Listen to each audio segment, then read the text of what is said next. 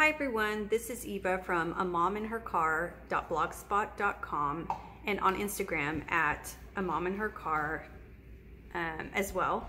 This is my third floss tube. This is a little bit of an extra floss tube, not the normal kind that I do, but I was gonna start my new Valentine stitch today and it's my first time using 40 count, so I thought I would do a little video about it. So one of the things I got myself for Valentine's Day is this Plum Street Samplers Sweetheart Hill. I just love it. You know, I belong with you and the sweethearts on Sweetheart Hill. And so I decided for Valentine's weekend, this is a 3-day weekend for me, I would get a good start on this. We'll see how far I get. I have no plans about when to finish this one, but I just thought it would be fun to work on. I also am using pretty much the called for colors, Classic Color Works and Weeks Dye Works. And I say pretty much because I know there's one in here that I'm missing. I just can't remember what it is. I'm sure when I get to it, I'll figure it out and I'll either have to substitute it or look in my stash to see if I can find it. The other thing I'm using, I usually use Pat Carson needles, but they didn't have any at my local needlework shop, and so I got these Bowen size 28 needles, and I've actually started using these on another project, and I really like them. I think I might switch to 28 on everything. They just seem to go through the fabric a little easier, and I like them. These, I think I got one pair at my local needlework shop, the Stitch Niche, and then I think I ordered some on Etsy. They're super cheap. You can just throw them in your bag, so I have lots of pairs of these. And what I like about them is you can get really close to the thread on the back and snip it off, so that's great. I use these pretty cheap. I'm not good at, I see people just thread their needles without anything, and I'm just not good at that. So I need just a cheap needle threader. I buy these in bulk off of Amazon. And this cross stitch key I got from Fat Quarter Shop. I'm part of their Stitch Quarterly Club, and this came in one of our Stitch Quarterlies. And so this helps me, I do anywhere between 2 and 2.5 as a start. And this is the beautiful piece of linen, the 40 count linen that I'm going to use. This is Platinum Zweigart, I believe. And I am going to stitch on this side. I do things a little, I think I do it differently. I don't know. Maybe you can make a comment and let me know, but I start in the bottom right on a piece. I prefer to stitch right to left and up and down. I do 1 X at a time. Don't ask me why, but that's just what I do. I guess that's how I sort of taught myself. So on this, I'm going to start down here with this really white cream color. And I love this. I'll probably outline at first and then fill in a little and then do the words, fill in a little, that kind of thing to keep it going. That's sort of my plan right now. We'll see. And I'm going to take this off screen because I don't want the pattern to be in here, but I'm going to be starting with Classic Color Works Eggshell here. So let me get this out. Here's my eggshell. I see how some shops sort of make them cute like this that look like a braid. I don't know why they do that. If any of you know, that'd be interesting for me to know. So I keep my thread on these rings. I just order those off of Amazon. That's how I stay organized. I don't have a big enough stash of Classic Color Works or Weeks Dye Works to really, I mean, I don't have a stash. It's just I have a few projects kitted up. So, I mean, I just keep them in the bag with the projects. When I start getting stash, like I have quite a few DMCs, when I start getting that many of the over-dyed threads, I'll need a better solution. And I'm really trying to think through that and how I can store those in my office. So I get interrupted a lot when I stitch. And so I'm pretty meticulous about putting things right back on the card. And for example, I'm gonna take off 2 strands of this eggshell. And then I'll put the rest back on the card, because if not, I get distracted. I have 2 cats. They come along and steal my thread from me, or I just lose it. And this stuff is too expensive and too precious. And it's not even the expense right now. I mean, you can't even find all the thread colors that you need and want. And so it's too precious to to lose, and so I just stick it back on there. And then, you know, I do a lot of stitching in the car. I would even toss this back in my bag so it doesn't get lost. Taking my threads here. So one of the reasons that I do floss tubes, in addition to being part of this very nice and kind community, is to learn more. And in each of my videos, I've gotten really great, helpful, oh, I forgot to get a needle out, helpful tips. No, I distinctly remember getting a needle out, so that'll be fun to find later, but it's fine, I'll get another one. Anyhow, one of the reasons I do floss tubes is I wanna learn. And so if any of you have tips or tricks, or you just do it slightly differently, I would love for you to let me know. And you know, feel free to give me critical advice as well, because like I said, this is my very first time stitching on 40 count. I have stitched on 32 count, I've stitched on 18 count Aida, but I feel like this 32 count is going to be different.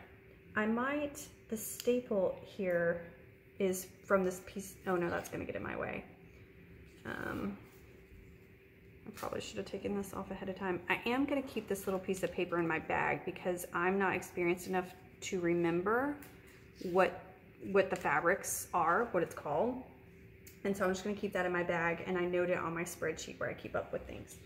So here we go. I'm gonna start in my top right. Again, if you have tips or tricks for how you start, especially on this 40 count, please let me know. I'm not an exact, I don't try to get too exact at this.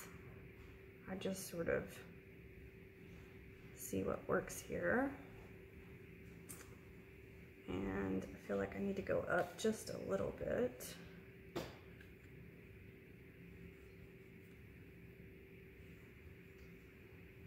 Maybe it's more like right. Okay, so I have my cross key there.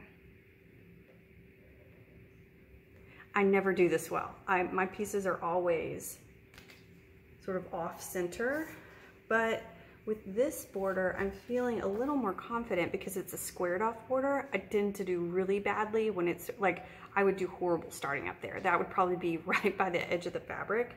But this, I feel like I have 2.5 down for sure, and not quite 2.5 over, so I may even go over a little more. It's a little bit of a guesstimate. So again, if anybody has a better way, see how I feel like I went too far. Okay, I'm gonna go with it. So I'm going to put my pattern off screen so you can't see it, but basically I just need to go 10, 11, 12, 13, 14, 15. I'm just gonna go 16 up and get started here. Let's see how hard these holes are for me to see. I'm really curious about this.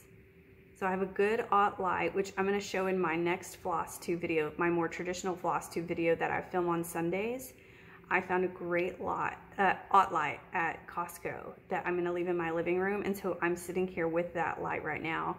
And I have my readers, they're just one magnification. I need to go to the doctor and get the right prescription, but those are the tools I'm using to attack this 40 count.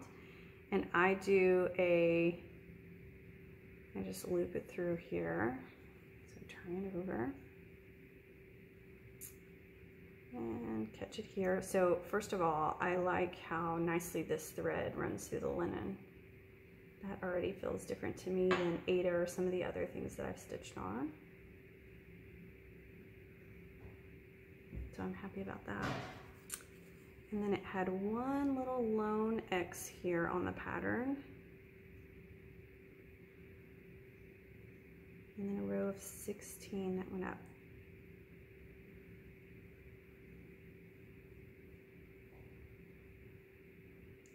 Oh, I already realized, see? This is what happens when you get a newbie doing 40. I'm using 2 threads and I'm only supposed to do 1. And I caught that because it was so hard to pull these 2 threads through. And I was just thinking, I can't imagine doing a row up. So I think that's right. I think I'm only supposed to go over 1. 1 thread over 2. So there you go. I also wonder if that will save me some thread in the long run. So let's try that again. All right, got my thread on. Let me get my cross stitch key. Pick a good spot here. I think that's the side I want to stitch on. I don't know, how do you, I would love to hear comments about how you usually tell. I don't know, to me this looks like the front.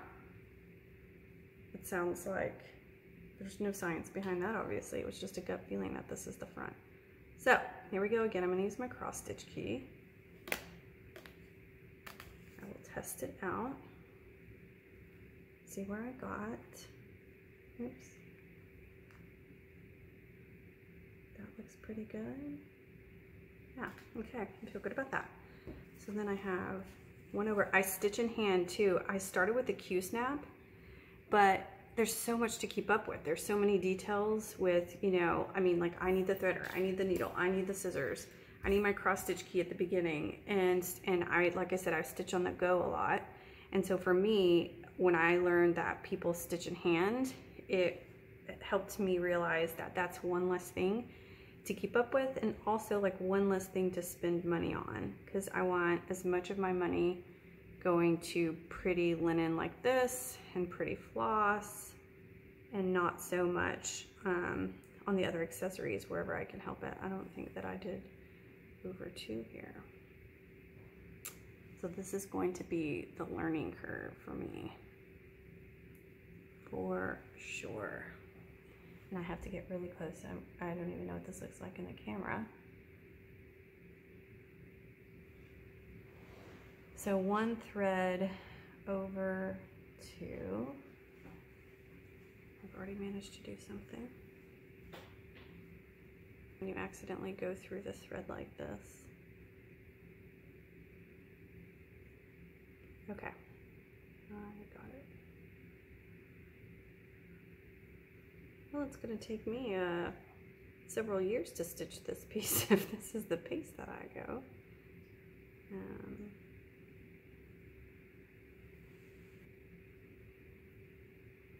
Okay, I got it. There we go.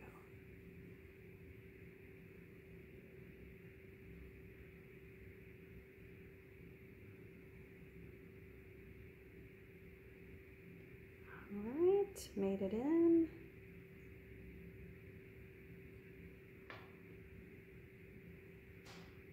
And then I've gone over here.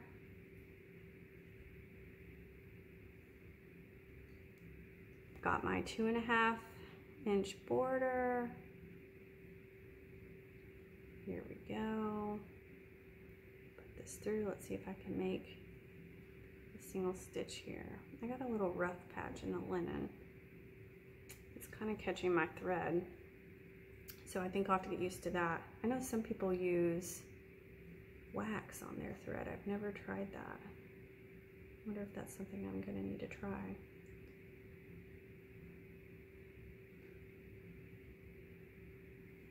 Alright, well, we at least have it started here. I also usually railroad, which you can't do with, well, obviously you can't do with 1 thread. Ooh, those holes are tiny. That's going to be interesting to figure out how to get used to that. A lot of people in the comments have talked about a good magnifier, so I think I have my lighting situation figured out, but it's a good magnifier that I'm going to have to figure out. I have a little knot in my thread already. So let's see here, where to go? Okay.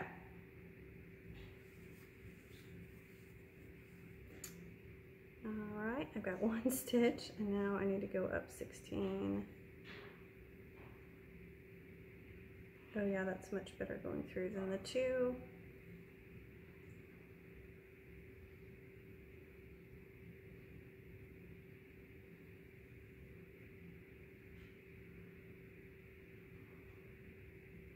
Okay.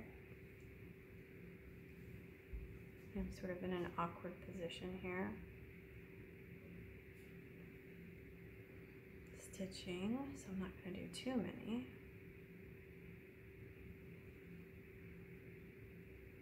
Yeah, I could see how a good magnifying glass would help me. So I will keep stitching. My guess is that I end up pulling these stitches out and starting over again because they're already a little rough and I'm just kind of getting some practice at it. But all in all, I love the feel of this linen in my hand. I really like stitching with just one thread. I have done this a little bit on 18 count Aida. My Spooky Hollow, I was trying to make Dracula's coffin shop look really spooky, and so I just did one thread, and I really enjoyed that. It seemed to go much faster, and I feel like I'm getting the hang of this a little better as well, just with my first few stitches. So I may just pull this out off video and restart. And then what my plan is, yeah, I mean, I can tell I'm already addicted to this. Look how pretty these are. It's so nice with just one thread. Okay, so what my plan is like I said, I'll go up here, I'll go all the way across, down, then I'll come back here because I like stitching right to left. I'll stitch this bottom row, and then I'll go up and down to fill these in, and when I get to the letters, I'll stop and do them, fill in. So that'll take me, I mean, I can already tell that's gonna take me a while, and I'm totally okay with that. This is just a fun piece to throw in there. I can't wait for the house. I actually like big fill areas. That's very relaxing to me. So I don't know. I'm excited about my new Valentine start, and I'll show you my progress on Sunday when I record. I don't think it'll be much, but hopefully if I can at least have this little banner outlined, that'll be a good start for me. So thanks so much for watching, and as always, all of your very, very, very kind comments and all the tips. Please, as many tips as you want to put in this video, it would be great. And like and subscribe if you enjoyed this video on this channel, and thanks so much. Have a good day.